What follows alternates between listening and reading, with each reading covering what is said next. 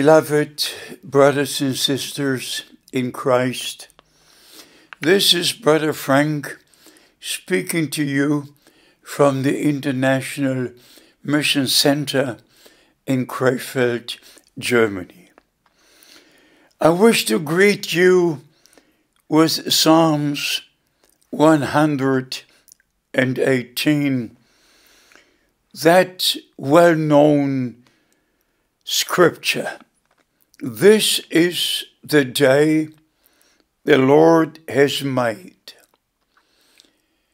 The day the Lord has made.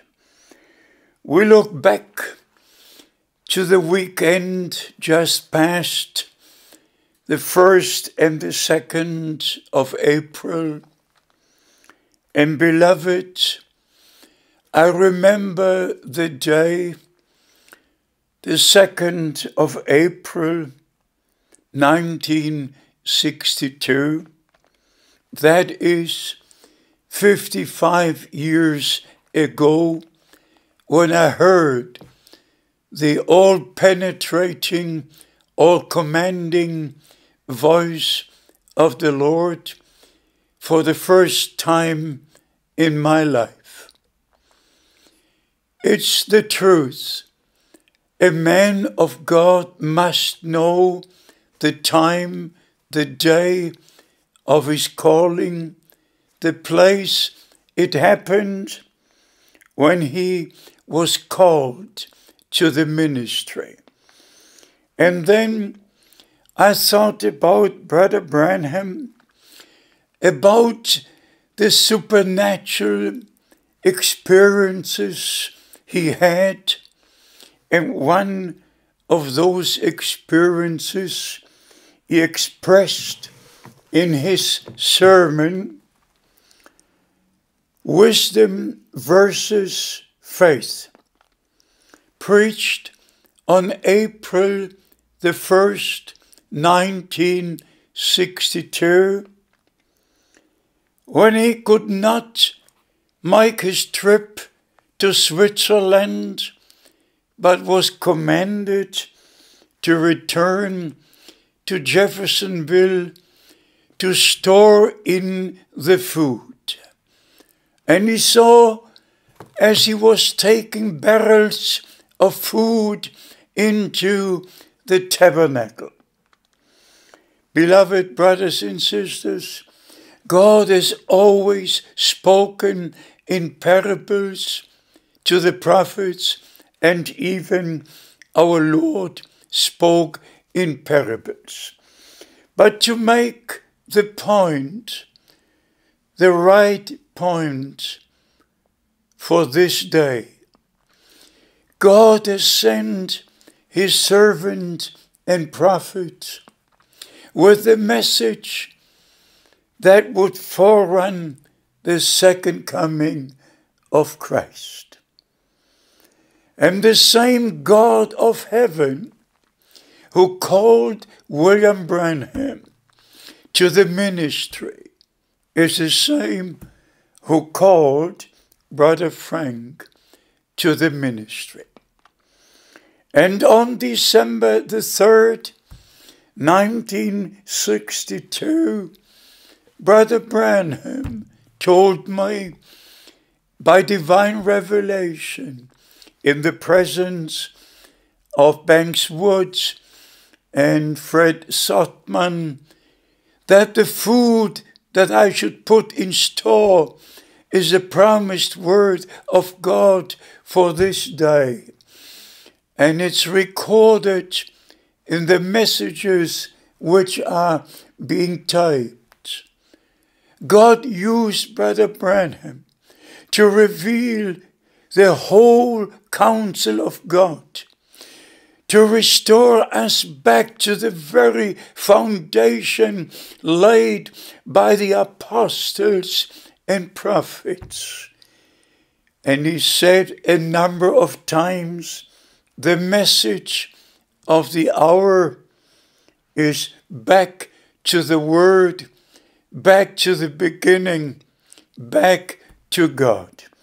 So we understand that Brother Branham was not sent to start a new religion, but he was sent to restore, to bring back to the same foundation, the same teachings, to the apostolic doctrine. And therefore, we have to say and emphasize the first and the last sermon, the first and the last baptism, the first and the last Lord's Supper, everything must be the same. A complete and total restoration must take place before the return of Jesus Christ our Lord. And looking back to the 55 years, beloved, I hope you try to understand my situation and the responsibility that I have towards God and towards His people. And we have to say it over and again. This is a special time, the most important time before the return of Christ. And the decision we make now, we're going to take with us to eternity. And therefore, it is so important to take our stand upon the Word of God only.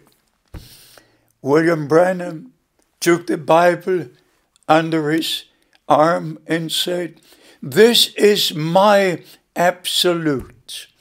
And friends, especially ministering brothers, this is the time when we must take all statements back into the Word of God and finally find the answer in the Word of God. This is the message of the hour. Now to a few experiences, beloved brothers and sisters. 55 years is a long space of time. In 1962, I was 29, and now I'm 83. But by the grace of God, I used all these years, especially the time since 1966. We all know Brother Branham was taken to be with the Lord on my birthday, December the 24th, 1965. I saw the prophet going up on the supernatural cloud. I was there at his funeral. These eyes have seen him in the coffin on April the 10th, 1966, and the funeral took place on April the 11th. But beloved friends, the main thing is this, that after Brother Branham was taken to glory, the message of the hour was taken to the ends of the earth. And I'm looking back to all these years. I've now been to exactly 160 countries personally and preached in over 650 cities all over the earth. Now I have the record of over 10,000 miles in the air, traveling every month to the different nations because of one divine commission the Lord gave me on April the 2nd, 62, and the prophet confirmed on December the 3rd, 1962. Can you imagine what it means to hear the words of the Lord with these ears? My servant, your time for this city will soon be over. I will send you to other cities to preach my word. Can you imagine? Even many of you know my testimony of what the Lord said. A famine would come, store in food. And then Brother Branham says, the food you're to put in store is the promised word of God for this day. He also said the experience of June 11th, 1933, quite often, as John the Baptist was sent to forerun the first coming of Christ, you are sent with a message that will forerun the second coming of Christ. He even made the statement, not that I would forerun, but the message would forerun the second coming of Christ. Beloved, we have to be honest. Don't try to make your own interpretations. No, we must face reality. After the opening of the seals in March 1963, Brother Branham could not come to Germany or Finland or Switzerland or India or anywhere. And when he could make the trip to South Africa, there was a stamp in his passport, not permitted to partake in religious meetings. So he never had the possibility to share the message he preached in the United States after 1963, general sermons everywhere. But after the funeral, when I returned to my hotel room, beloved brothers and sisters, this time not an audible voice, but it spoke in my heart. Now your time has come to go from city to city, from country to country, to give out the spiritual food, to share the message of the hour, which must forerun the second coming of Christ. I've done things according to the commission the Lord gave me. And if I would share with you the number of experiences the Lord gave me by His grace, I never asked Him to speak to me. I never asked Him to send me. But it's His decision, time after time. In the circular letter, April-May 2017, I shall share a number of experiences. Let me tell you one special experience of December the 28th, 1982. Beloved, I was in my room, and friends, as you hear my voice, my servant called my people together. I want them to hear my words. are just translated from the German into the English language. Only one time in Bible days, in Deuteronomy chapter 4, verse 10, the same words are found. You can read Deuteronomy chapter 4, verse 10. Moses was to call God's people together to hear the words of God so they should fear God. In the same way, I must call God's people together to hear the words of Almighty God. Not one word outside the Bible, but every word inside the Bible.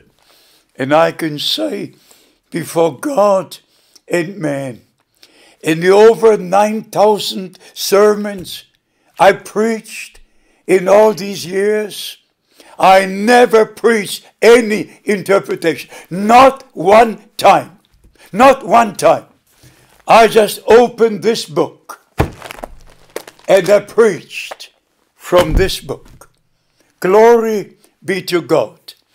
And I can tell you right now that all brothers who teach and preach their own interpretations are deceiving God's people because they refer to William Branham and they don't refer to the Word of God, and they mislead the people, not returning to the Word of God, which lasts forever.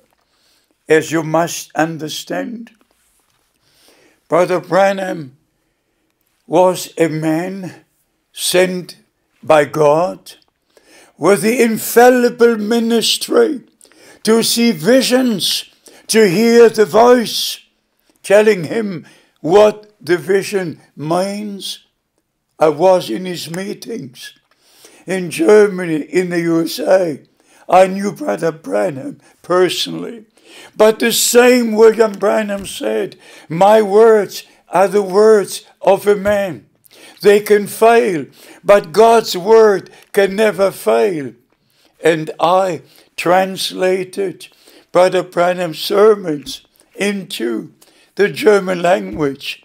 I know precisely what and where he said something. Please do not take a statement out of context and make your own doctrine from it, but take it from here to there, and you will see there is no contradiction. So by the grace of God, I could share a number of experiences, of supernatural experiences the Lord, by His grace, has granted me to have. And we believe that we're now living very, very close to the second coming of Christ. Every Bible prophecy is fulfilled, and our Lord said, when you see all these things taking place, look up, for your redemption is drawing near. Beloved brothers and sisters, I suffer because of the many misinterpretations of the statements Brother Branham made. It's the biggest hurt that I receive. Not the criticism from journalists or from anyone outside, but from inside. And as the Apostle Paul was writing, out from your own midst will come false teachers drawing disciples after themselves. Why do we have so many message churches in one city? Are you still clear in your mind? So many different groups and all claiming to believe the prophet. If they all would believe God, if they all would believe the word of God, there would be one church in every city on earth. And brothers and sisters, I have to also say this. Up till 1979, there was no body teaching wrong things. But after 1979, all the brothers who withdrew and did not respect the decision God had made to call a brother Frank to take the message to the ends of the earth, they withdrew because they came under wrong inspiration. And everyone who took a wrong decision, teaching wrong things, has turned against Brother Frank. But at the same time, were brothers all over the earth, sharing the same food. Beloved, what can you say, if I may refer to one more experience? It was a very special day. Sunday, September the 19th in Edmonton. As you hear my voice, my servant, I ordained you according to Matthew 24, verse 45 to 47, to give out my food in due season. Beloved, that's as true as every word in this book. So by the grace of God, as the Lord has used me after Brother Branham to share the word all over the earth, now, brothers, all over the earth, share the same word of God with the true children of God, staying in the word of God, waiting for the return of our Lord Jesus Christ. May the blessings of Almighty God rest upon you. Please understand, this day, April the 2nd, had a very, very special meaning to me forever. May God bless you and be with you, is my prayer in Jesus' holy name. Amen.